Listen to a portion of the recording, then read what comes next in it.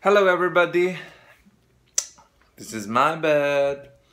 Yes, there is this open letter that Maine Mendoza did for her Twitter or blog about her personal life na parang siya naman daw dapat. It's true, no? Sometimes kapag hindi ka na masaya sa isang bagay, don't push something na hindi naman makakatulong sa'yo. So, ano ba ngayon kung si Maine Mendoza meron iba naliligaw sa kanya? Sinasabi lang si years ito, what's new? She's beautiful, she's amazing, she's star, she needs to feel in love as well. Kung kay Alden, friend lang sila at love team lang sila. So I hope that the Aldab would respect that, na meron sariling mga puso ang mga tao ito. Kahit na artista sila, nagbibigay silang saya sa bawat isa. Bigyan nyo naman sila ng pagkakataon na sumaya na pang sarili nila. Kasi that's really important as an actress, actor, or kung sino man. I am not di ako artista or what, just a vlogger na kung ano na lang binablog ko pag kung ano yung mga sinasabi nyo at sinasend nyo sa akin through my email. Yes, bigyan naman natin pagkakataon na sumaya si Maine Mendoza. I think it's time for her na makita naman niya yung gusto niya o nararapat para sa kanya, no? Huwag naman natin siyang Huwag naman natin siyang ayaan na malungkot at hindi maging masaya sa kanyang ginagawa as an actress.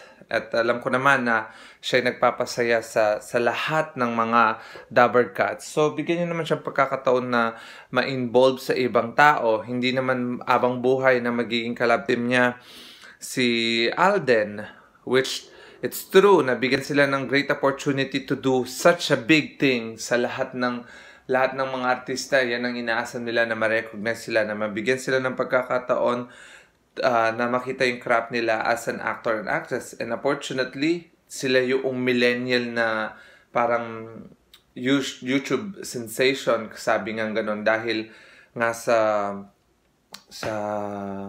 love team na nangyari sa kanila at kinilig at naging phenomenal artist sila ng Pilipinas. And it's a right time naman siguro after 2 years, if I'm not mistaken, 2 years, right? Bigyan naman natin pagkakataon na sumaya si Maine Mendoza. If you cannot dream it, you can do it. Sabi nga, I just wanna show it to you what's on. There you go. Right?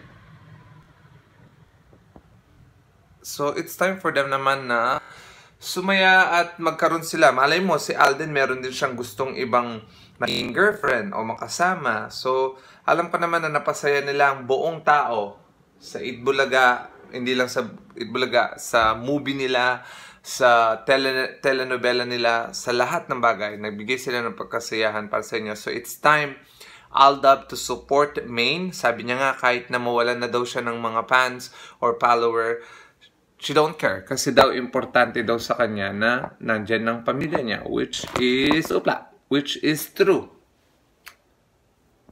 There you go. Which is true.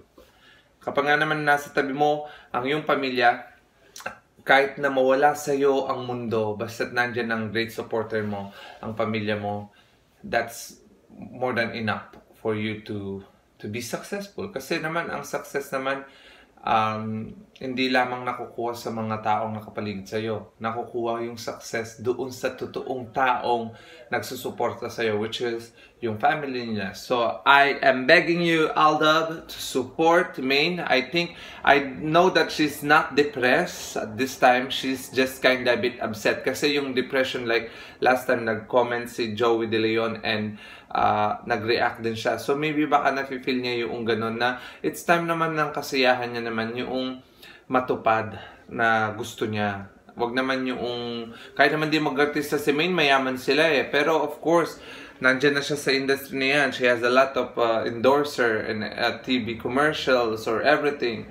And success, I think, nakuha niya na rin doon, no? And yes, gaya ng sinasabi ko from the start ng tong video na to up to the end, give a chance for Maine na mag-explore siya into something that she really likes. I think she's one yung meron